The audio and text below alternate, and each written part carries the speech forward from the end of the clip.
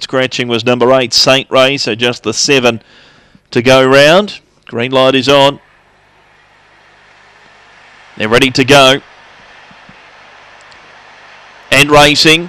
Winning the start was With a Whisper. Predemonic began fast. Lola Allen holds up on the rail. Scrambling first. Sweeps around the outside. Cosmic George through the centre.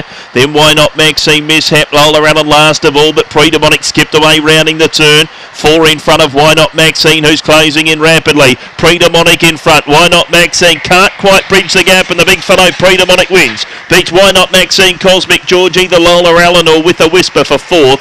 Then Scramline first. Last in was Mishap. Time for the run was 22 and 59.